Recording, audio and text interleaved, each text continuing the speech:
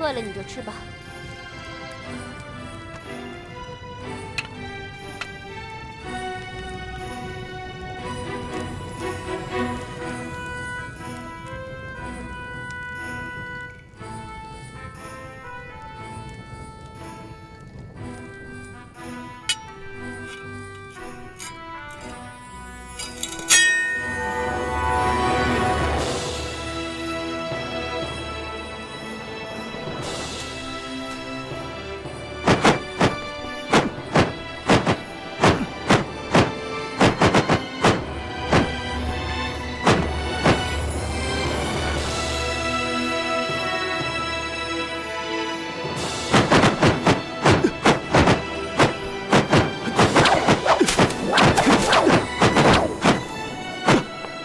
腿怎么好了？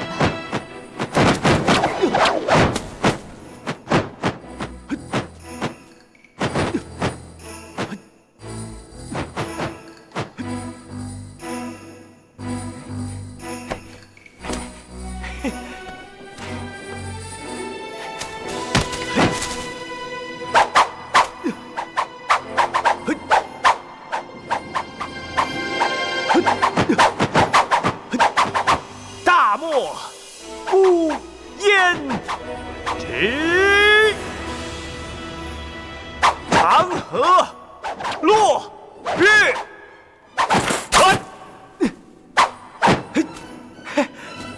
好了，好了，好了！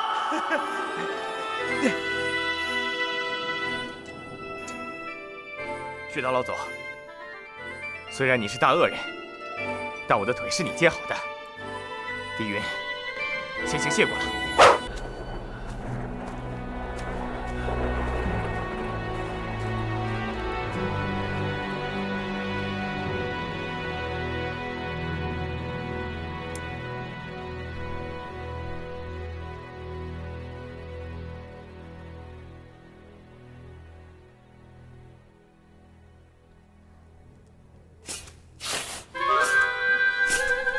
你要干什么？要活！让开！吹大侠的尸体，你绝对不能动，听见没有？你要干什么？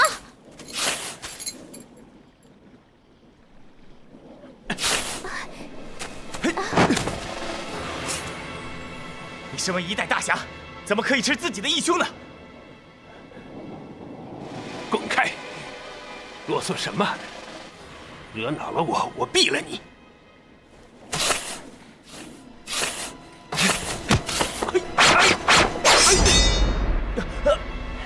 赏你个透明窟窿！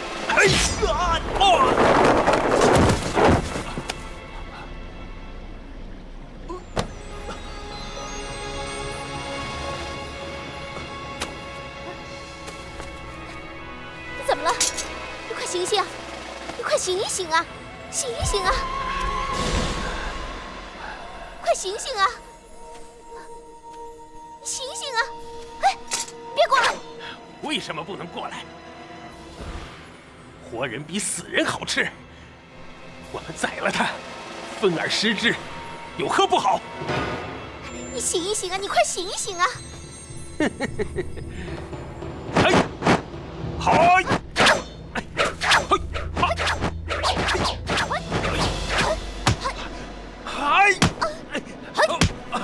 小恶贼，快醒醒啊！快醒醒！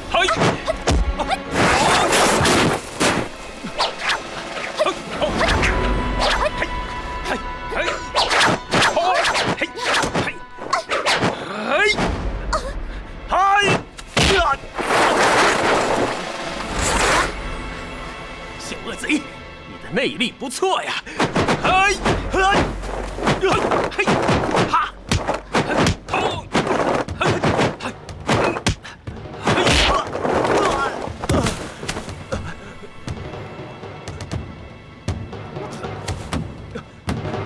你怎么了？让你看看我的岳家散手！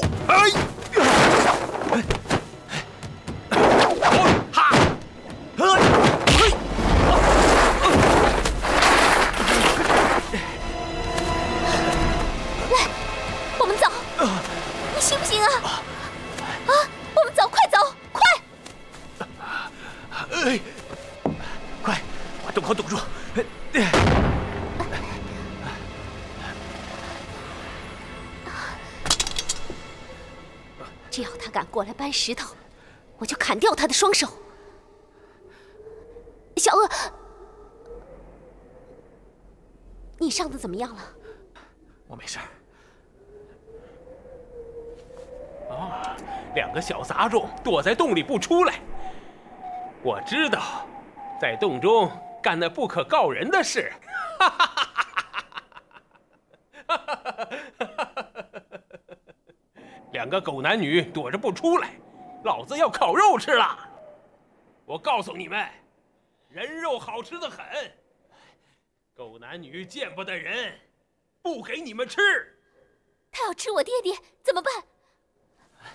怎么办呢？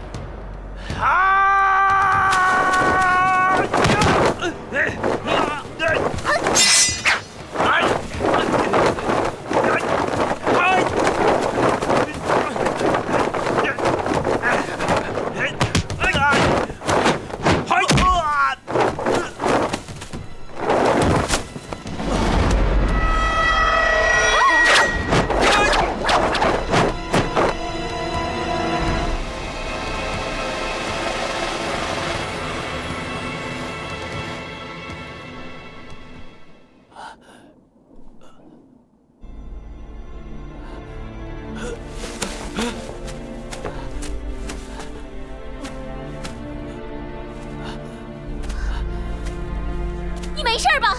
别过来！我告诉你，你不要过来！我是恶和尚，我是小淫贼，你别过来，免得玷污了你水大小姐的名声。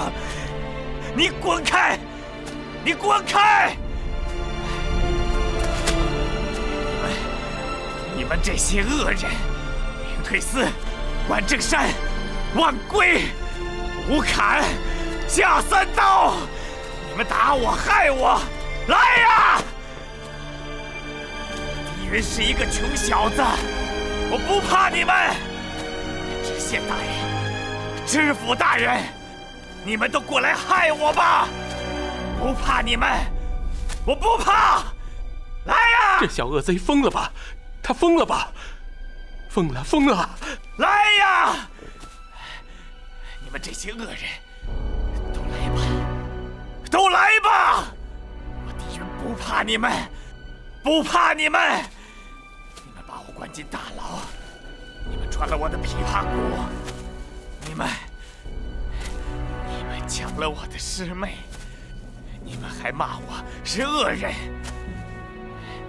你们还踩断我的大腿。我不怕你们，我不怕，我不怕你们。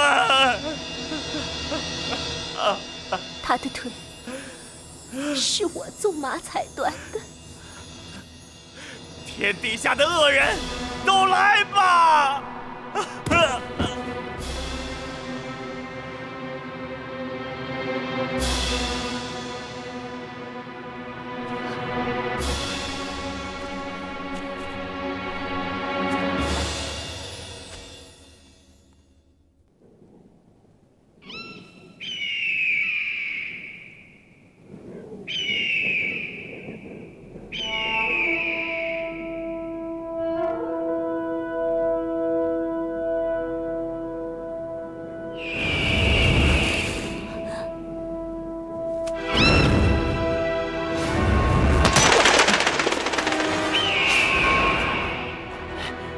这个畜生都欺负我！啊！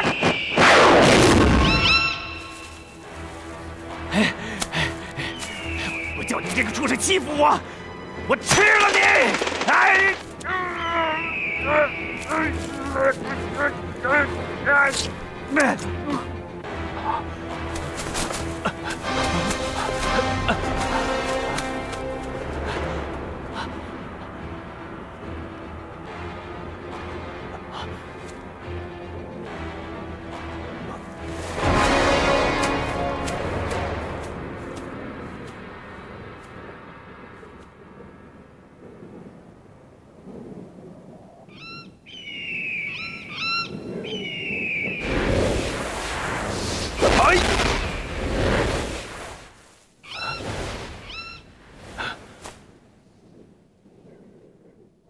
难道我的内力还不如那个小恶贼？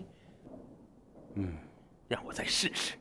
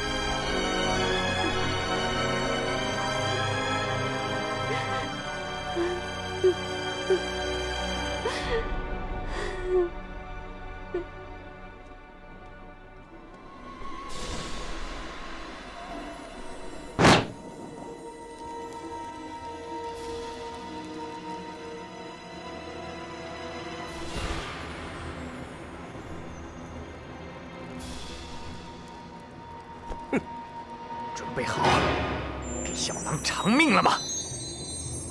哎！你以为我怕你不成？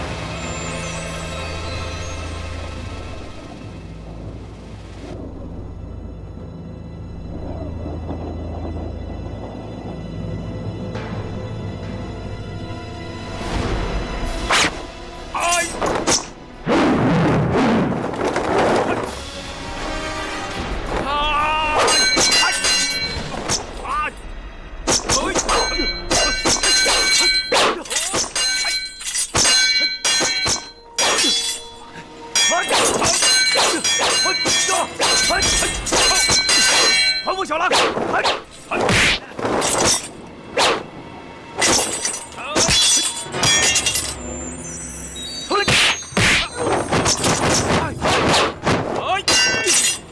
干！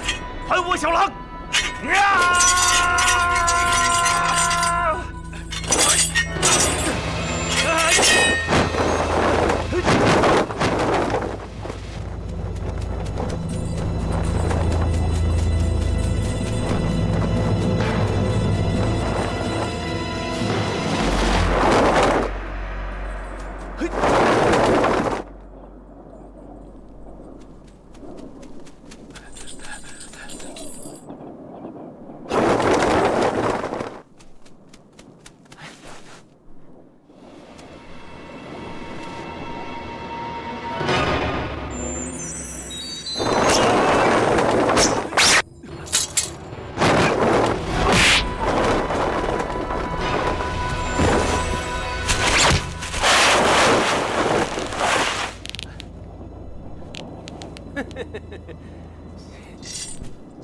小子，想跟我玩心眼儿斗智力，下辈子吧。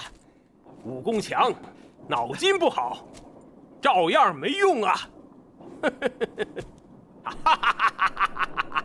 我先把你一只胳膊砍下来，然后给你上金疮药，免得你死掉。死人的肉实在是不好吃啊！吃完以后，我再砍你另一只胳膊。吃完了你，就该轮到那个姓水的丫头了。啊！好，我告诉你，我可以让你吃，但是你绝不能碰水姑娘。水姑娘，她是你结义兄弟的女儿啊。说得不错，看在她叫我一声花伯伯的份上，怎么样？我可以先把她杀了，再吃她，免得她多受痛苦。这样，也算我对得起她了吧？啊！哎！哎！哦！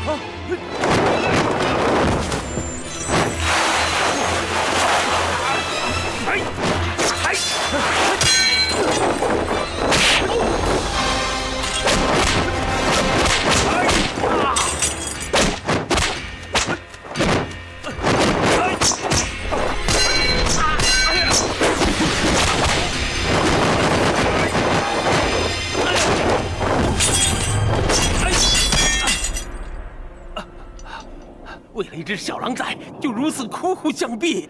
今天杀你有3个理由：第一，背信弃义，投降敌人，视为不义；第二，为求活命，吃掉义兄的尸体，视为不仁；第三，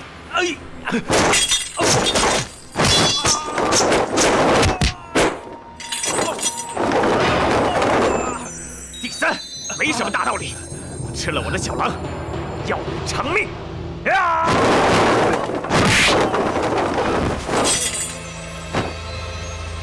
有种你就来吧！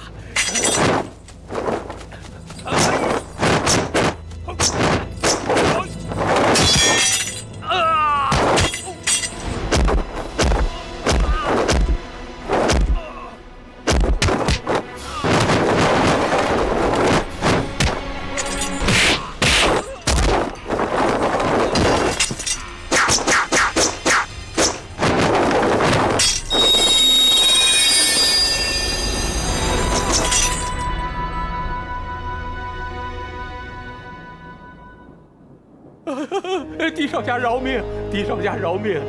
狄少侠神功盖世，华某人是小人有眼不识泰山呐，多有得罪，得罪了你了。卑鄙无耻的小人，真是辱没了落花流水的称号。对，你说的对极了。你是君子，我是小人，请您大人不计小人过，就饶了小人这条贱命吧！饶命啊！杀了你，只怕脏了陆大侠这把刀。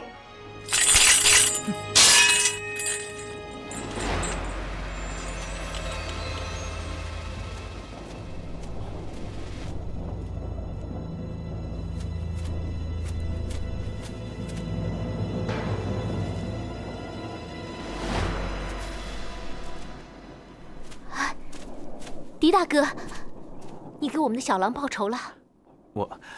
我已经把他打败了，可是你杀不了他，对吗？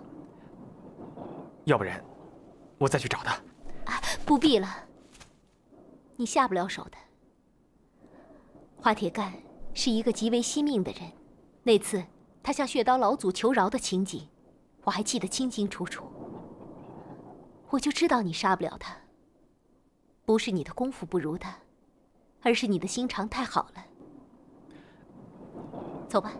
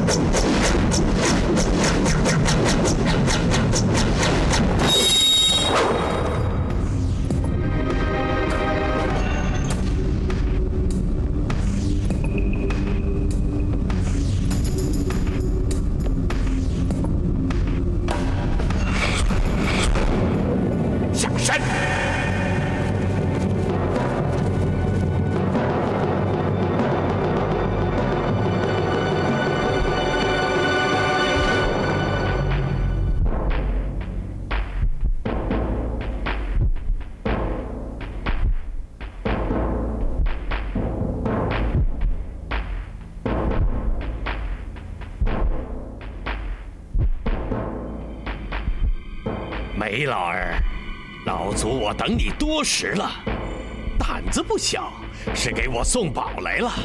今天你到了我们家门口，是亲手把你的连城剑诀交上来呢，还是让老祖我自己去拿？传世之宝，岂能让你们这些奸淫掳掠之徒染指？我梅念生纵然武功不济，也要与你们周旋到底。好，好，你快人快语，正对我的脾气，看来得费点事了。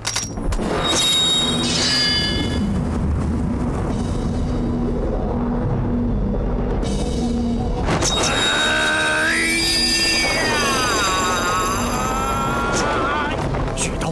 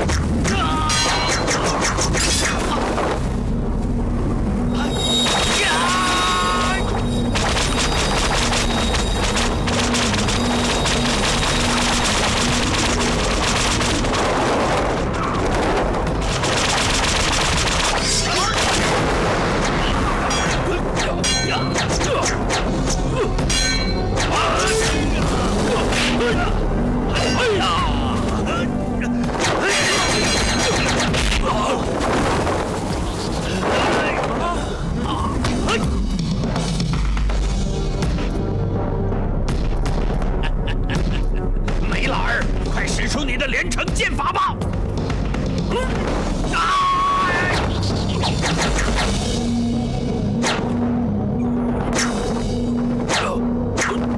二师哥，你看，连成剑法。啊！二公式。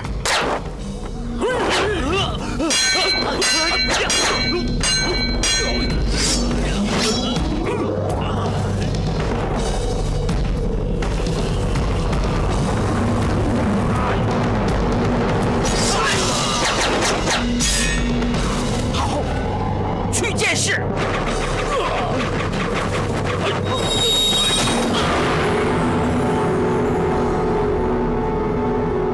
刺剑士。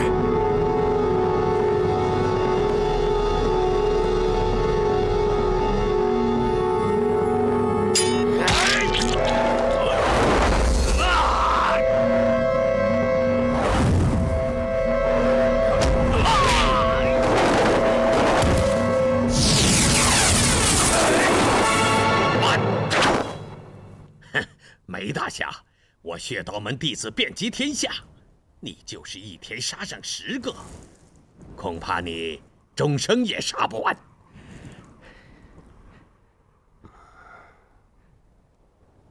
你走，走。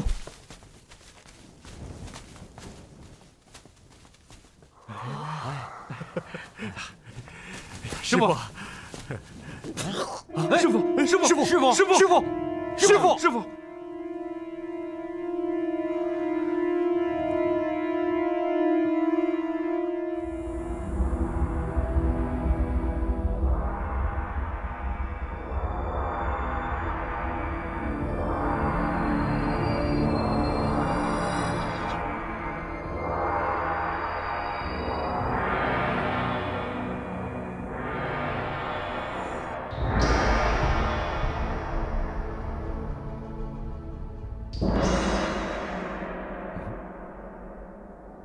出来！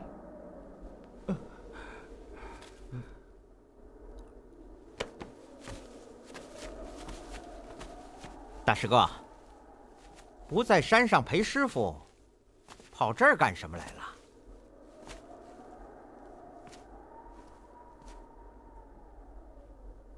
大哥，这次师傅比武，内力已经耗尽了，咱们哥几个。是不是拿个主意？我想，这儿该添座新坟了。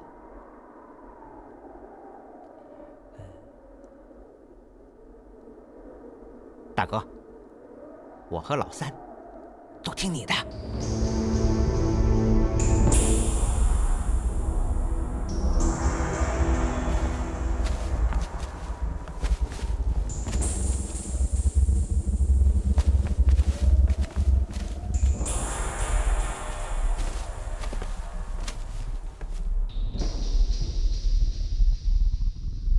师傅，弟子有一事不明。弟子3人跟随师傅10年，可谓是尽心尽力。师傅为什么不将这绝世武功连成剑法传授给我们？师傅不传授剑诀，只告诉我们剑法的名称，难道师傅要使这绝世武功从此失传不成？连成诀只传可传之人。啊？难道我们弟子3人无一人可传？为什么？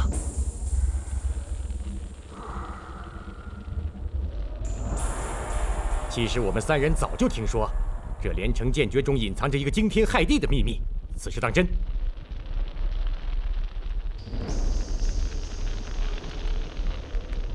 此事不假。我们所学剑法与连成诀相合，既可练成连成剑法，又可破解其秘，是这样吗？不错。今日我们弟子3人，就是要向师父讨个说法。知徒莫如是，为师何尝不想将这连成诀传给你们？可以你等的天赋、心性，若知晓了此中底细，必将大祸临头而无力自保啊！故而不能相传。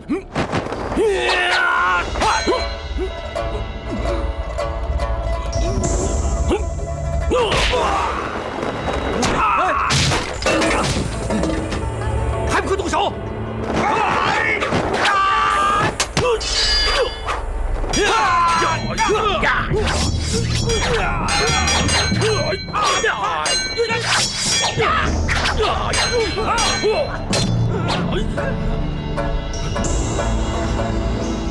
师傅，师傅，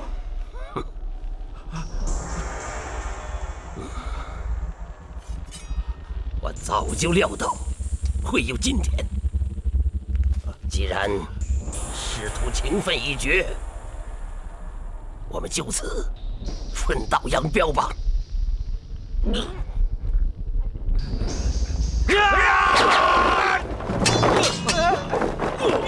追！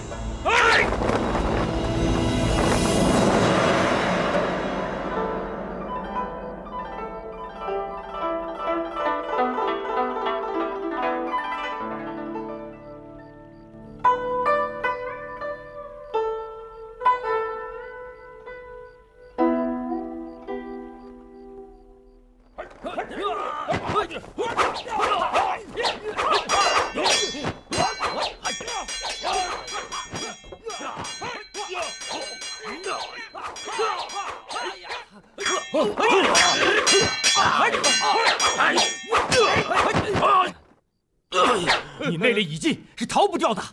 师傅，交出来吧！啊！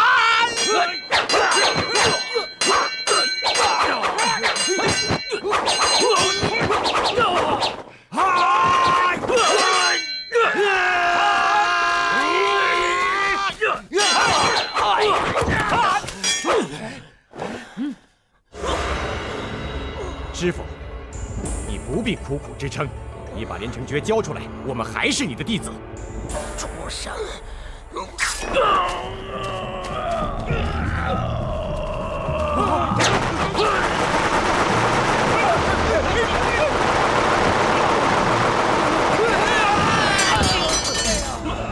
跪下！跪下！师傅，哎，师傅，师傅，都怪大师哥，我听了他的挑唆，犯下了滔天大罪，弟子知罪了，知罪了，饶了我吧，师傅。今后弟子若有二心，将死在乱刀之下，师傅，饶了我吧。老三，你起来！他现在是强弩之末，他是挺不住的。住嘴！你不要胡言乱语。20多年来，师傅手把手的教我成人，待弟子亲同父子。既然师傅不宽恕弟子，那我就死在你的面前了。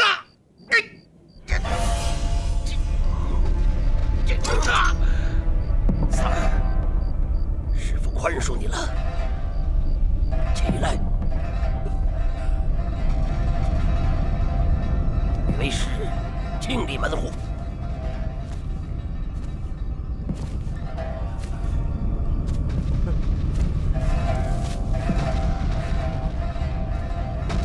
既然你们不仁，我也就不义了。走！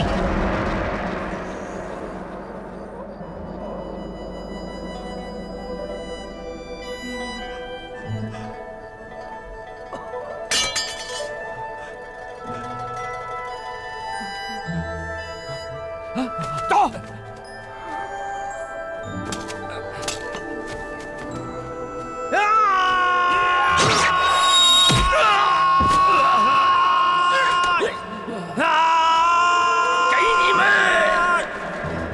啊！哎！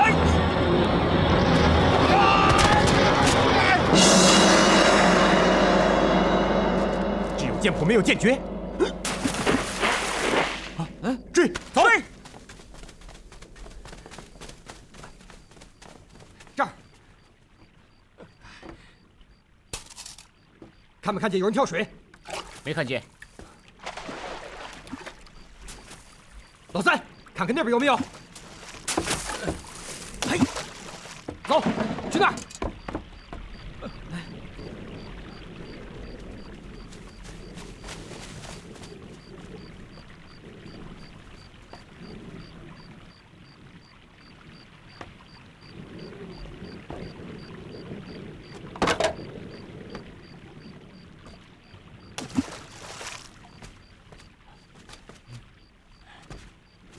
这边啊。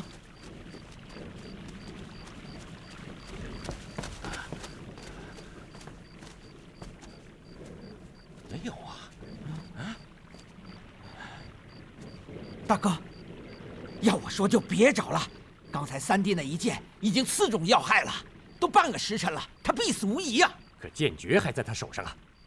师兄，平时我们没见师傅看另外一本书啊。也许这剑诀就藏在剑谱之中。走。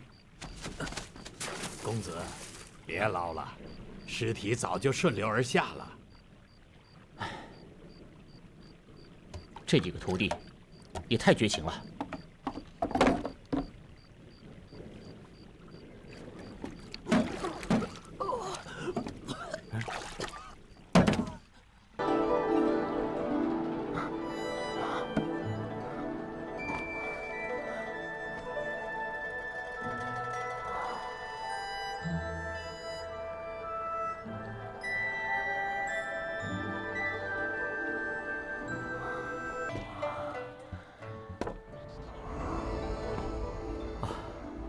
老先生，您醒过来了。多谢壮士相救之恩，敢问恩公尊姓大名？不敢。在下姓丁名典。老前辈贵姓啊？老朽有个小小的绰号，叫铁骨木偶。梅念生，梅大侠，正是老朽。哎呀！怪不得你有如此好的内功，在水下闭气半个时辰。您真不愧是铁骨莫恶呀！江湖上再也没有这个人了。为什么呢？老前辈，您放心，我丁典纵使倾家荡产，也要把你的伤给治好的。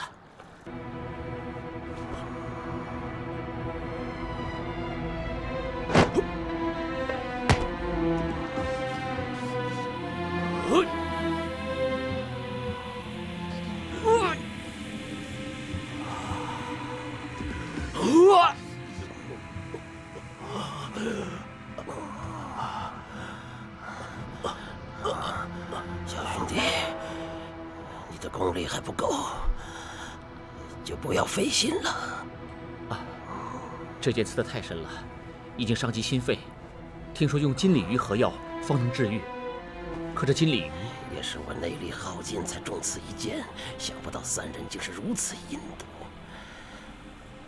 我这三个弟子，万真山、严大平、齐长发，我最看重老三。若假以时日，说不定就能得到我的真传。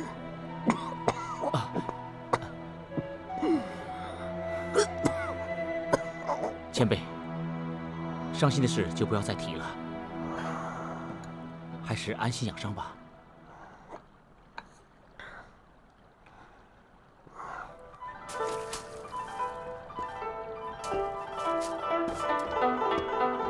公子，沿江见到船就问，都说百年也难见到一条金鲤鱼。老人家，苍天不负有心人，在沿江详细打问吧。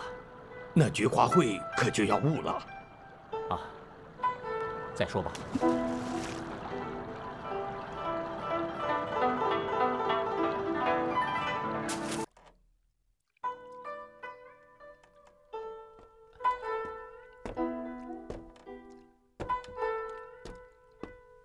公子，你已经2天没休息了，我守一会儿，你去歇会儿。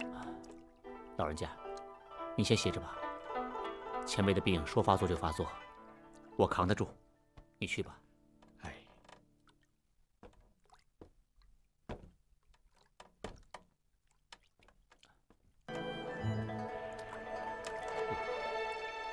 大侠总算醒了，这一睡就是2天呢。多谢了。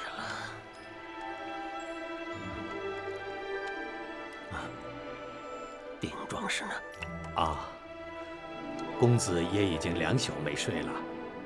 船一靠码头，他就上岸买金鲤鱼去了。真难为他了。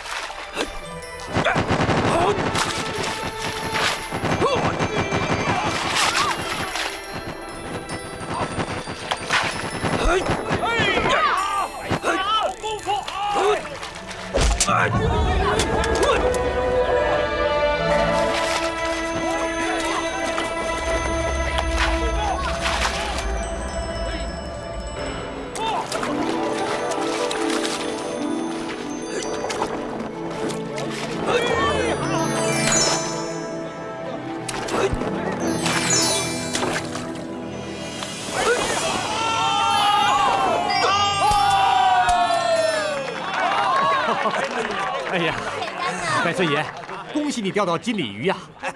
老汉每10年必有此奇遇啊，是该贺喜。恭喜恭喜啊！百岁爷，我出50两银子买下这条金鲤鱼。哎，我出100两。不卖不卖。哎，这老人家，这是我全部的盘缠，一共500两，请您收下。哎，小兄弟，老汉我钓到的金鲤鱼从来是不卖的。老人家，我求求您了，我船里有位老人命在旦夕，急需要金鲤鱼入药，万望老人家相助啊！这人是你的父亲？不是，是你师傅？我们萍水相逢。那非亲非故，你为什么要这么做呀？因为他是一个侠义之人，我们这个世上太需要这样的人了。老人家，您若嫌银两少，等我办完这件事，给您牵马坠镫，再做补报。这金鲤鱼深藏水底，劲力极大，100年难遇，是入药珍品呐。我老汉所钓之鱼，从来没收过1文钱。这越是难得之物，越要救人之难呐。来，小伙子，这条鱼就送给你了。谢谢老人家。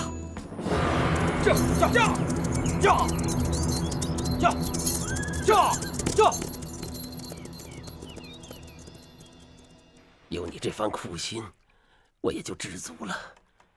鱼呀，留给该用的人用吧。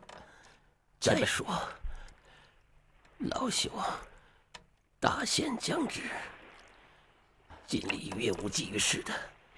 我临终之前能遇到你这位小兄弟，已经非常知足了。前辈，前辈，江湖上不能没有你这样的人。我这就熬鱼汤去。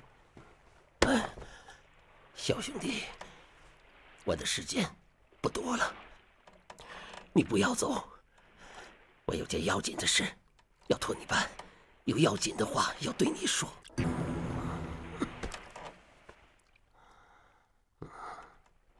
前辈的亲人在什么地方？我纵有万难，也要替您送到，绝不会有误。我在世上的亲人就这么3个徒儿，他们下毒手夺走了剑谱，而剑谱只有与这本神招经相合，才能练成真正的连城剑法。这本神招经又可以单独演练，是修习上乘内功的秘籍。江湖上只知道连城剑法，却不知道剑谱易学，而神招经才是连城剑法的根基。今天我就把它送给你，小兄弟，你一定要收下。前辈，武林纷争不息，或为秘籍，或为财富。晚辈以为这些东西是万恶之源，神照经我不能收啊。功夫和金钱并无善恶，人们的纷争全因一个贪字。利欲熏心之人得到秘籍，确实贻害无穷啊。如小兄弟这般宅心仁厚之士得到秘籍的话，即使不能根除人心的贪欲，也可以造福苍生啊。小兄弟，你一定要答应我，否则我死不瞑目啊！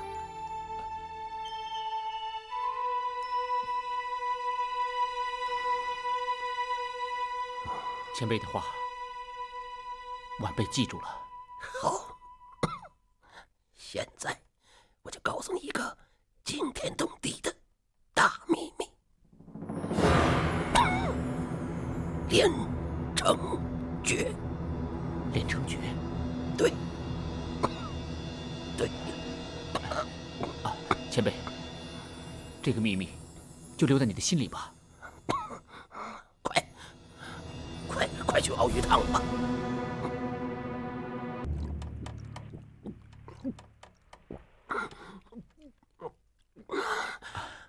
前辈，您喝了金鲤鱼汤，病情会好转的。您早点歇息吧。不，快让船家靠岸！啊，让船家靠岸！好。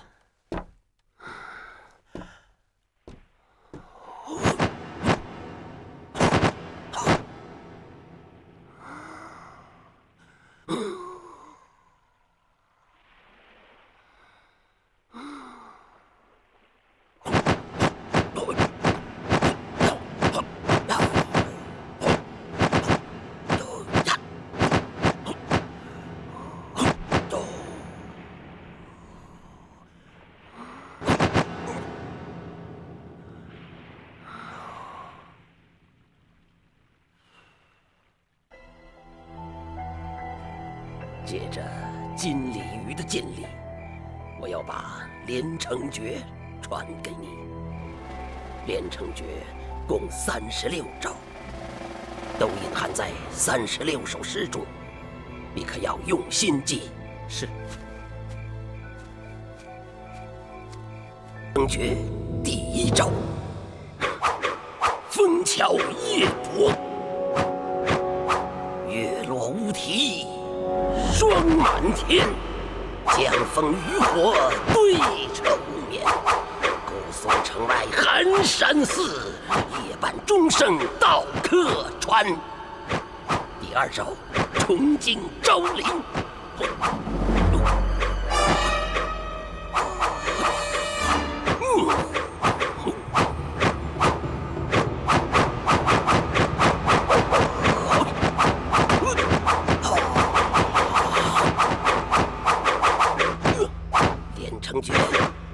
最后1招：造发白帝城。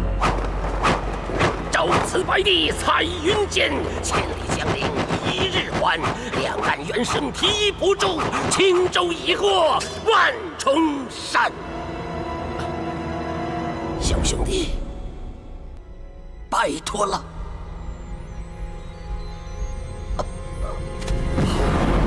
梅大侠。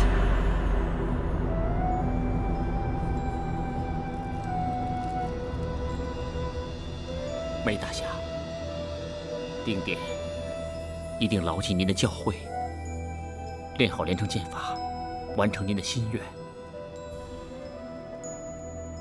害死您的人，他们是不会有好下场的。我要让他们血债血偿。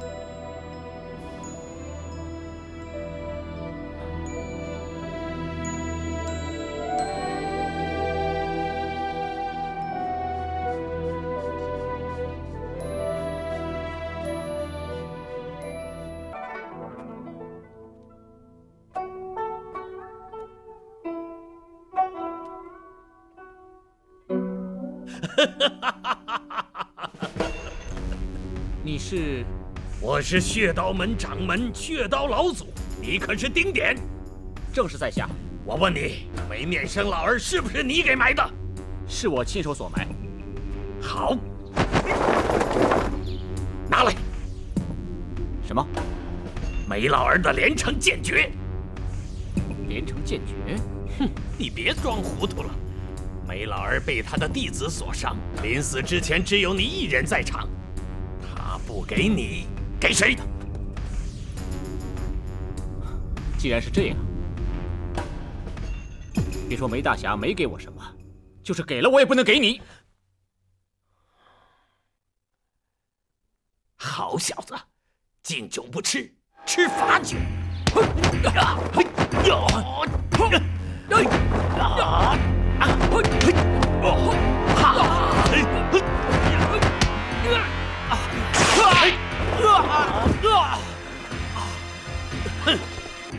把那剑诀交出来！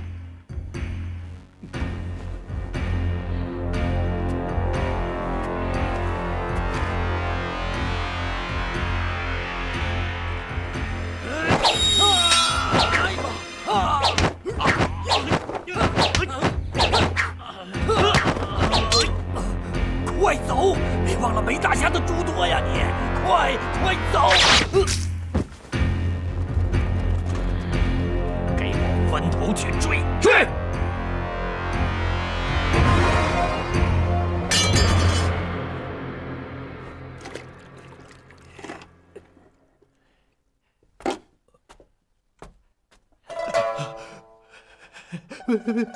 你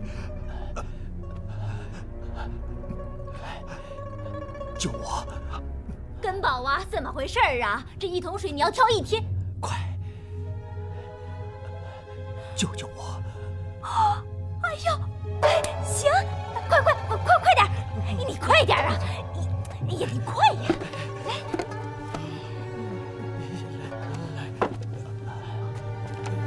是穴道门，快！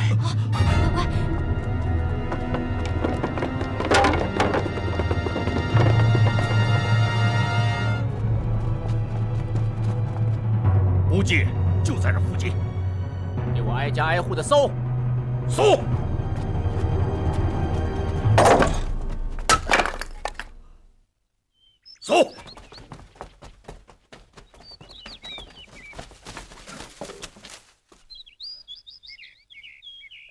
你见没见到一个人跑过来了？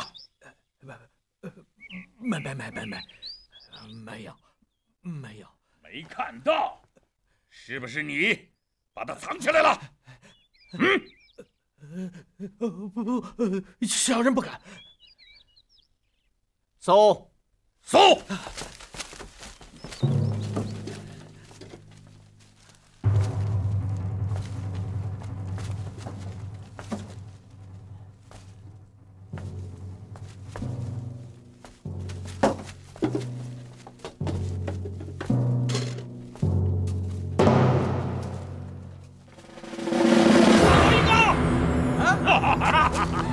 啊，是个娘们儿啊！是我发现的，是我发现的。住手！雪山老祖下山前有令，先办大事，后招女人。对，丁点怀揣宝物，不能让他逃了。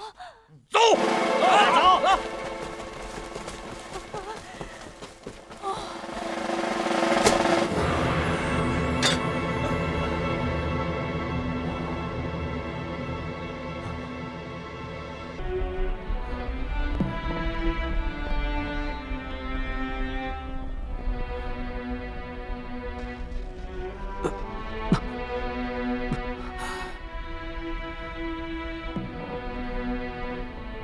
原来这世上也有和我一样不幸的人。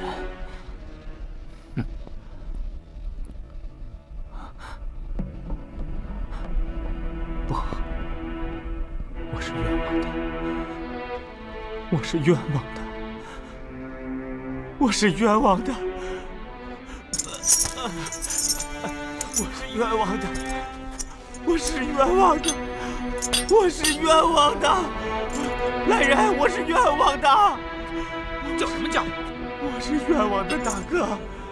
大哥，这是哪儿？你们为什么要给我换地方？怎么着？嫌这地方不好啊？我真是冤枉的，我是冤枉的！我告诉你，这年头冤枉的人多了啊！你就老实的待着吧你！什么东西？我是冤枉的。真是好本事，你装的可真像，你是戏子吧？我是冤枉的，我是冤枉的，我是冤枉的。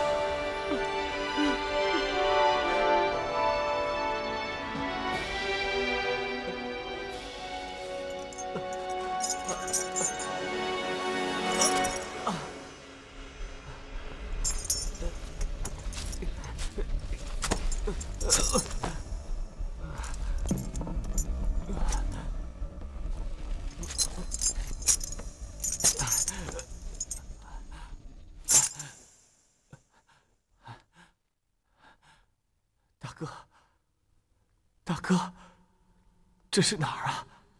啊！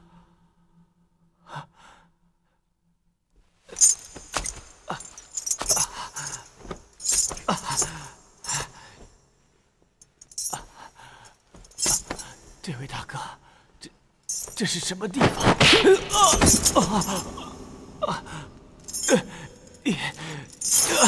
你欺负我！你为什么打我？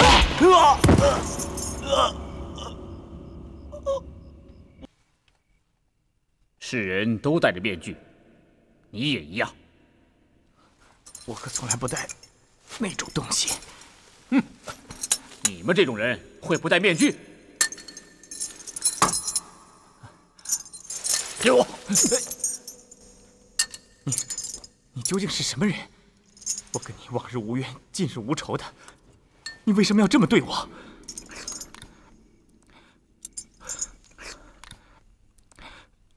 我看你的样子，也像个练武之人，你为什么这么不讲义气？呸！你这种人也配得上谈义气？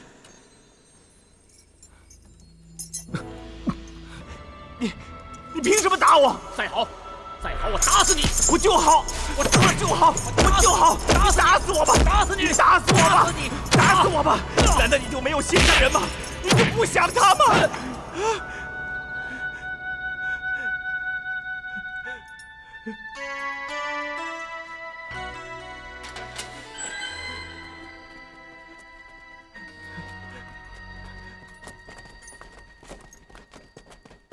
带走。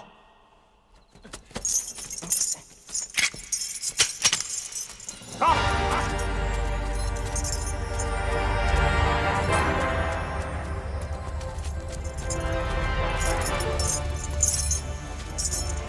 快走！要斩首了，这也好，这也好，省得我以后再受这样的苦。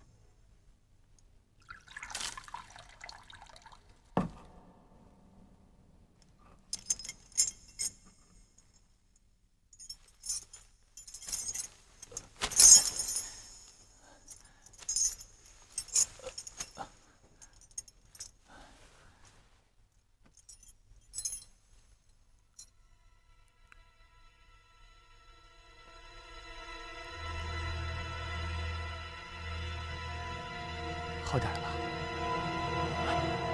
滚！疯子！你这苦肉计如何瞒得过我？我劝你趁早别打我的主意了。瞧瞧你什么样子，你都自身难保了，我打你什么主意啊？真是个疯子！看你年纪轻轻的，作恶不多，不过是受人指使。要不然，我一脚踢死你！你真是个疯子，疯子！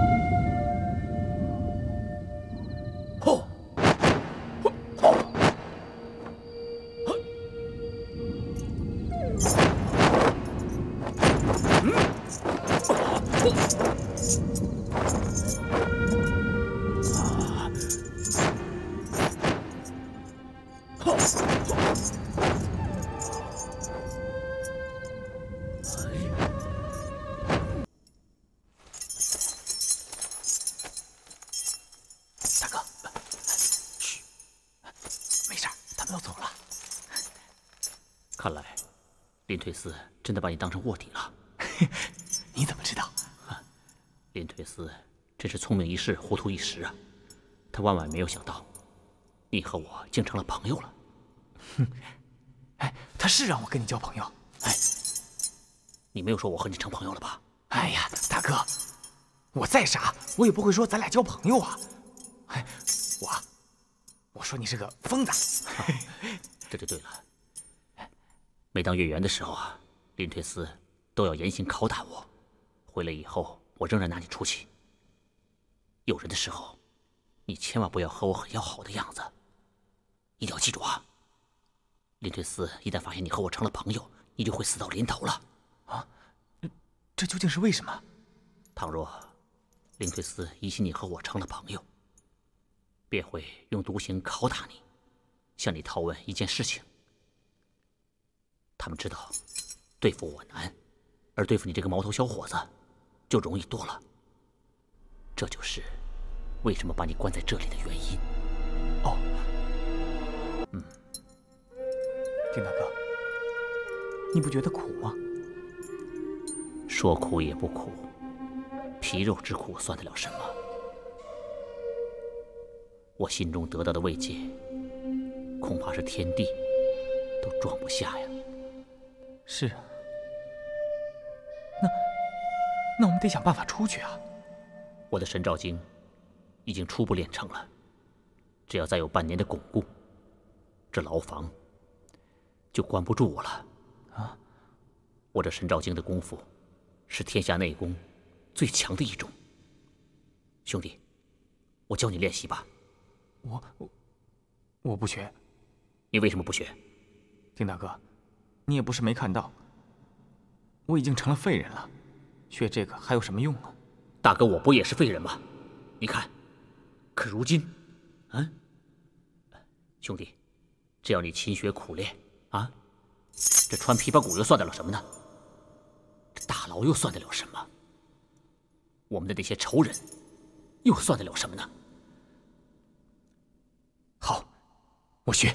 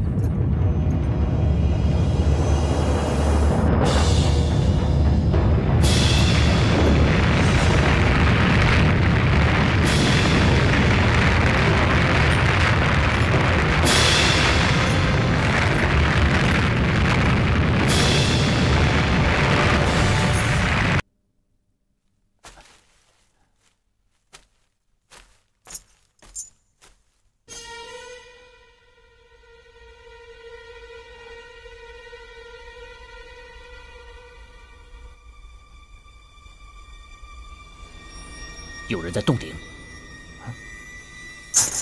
别动。此人功夫不弱，他是冲我来的。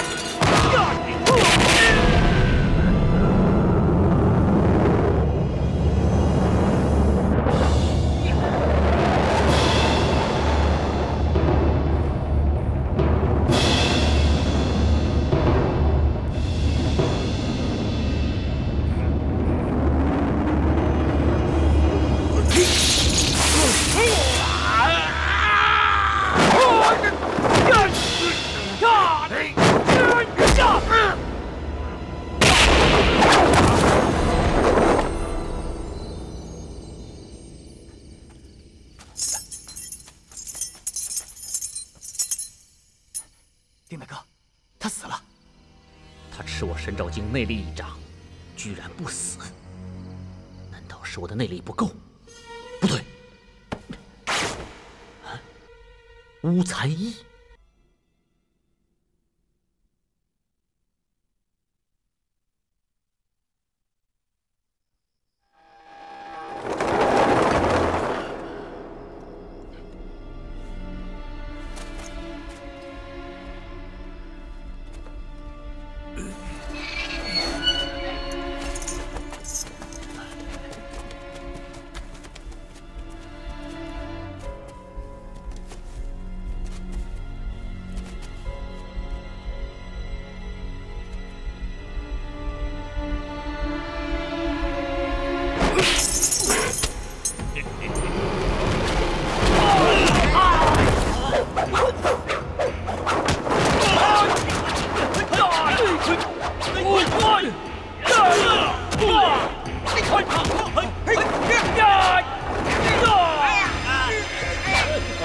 你才是丁姐，你管我是谁？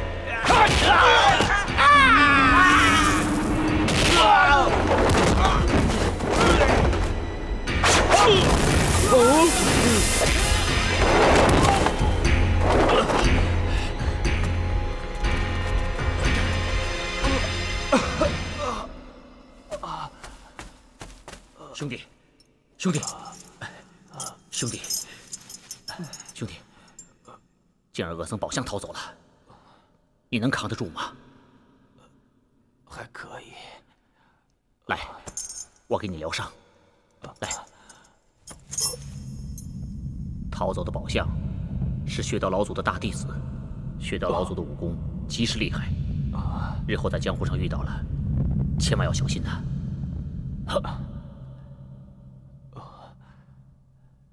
兄弟，这次全仗你了，我这条命是你给的。丁大哥，你又在说什么呢？我总该替双华谢谢你，要不然我死了，撇下他一个人，多孤独啊！丁大哥，你们都是好人，好人总会有好报的。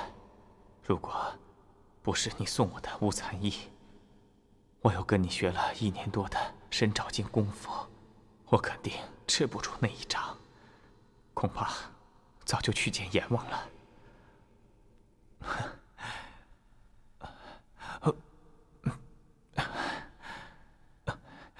丁大哥，这些尸体够你办的。没事，灵腿司已经知道了我的一切，会有人替他们收尸的。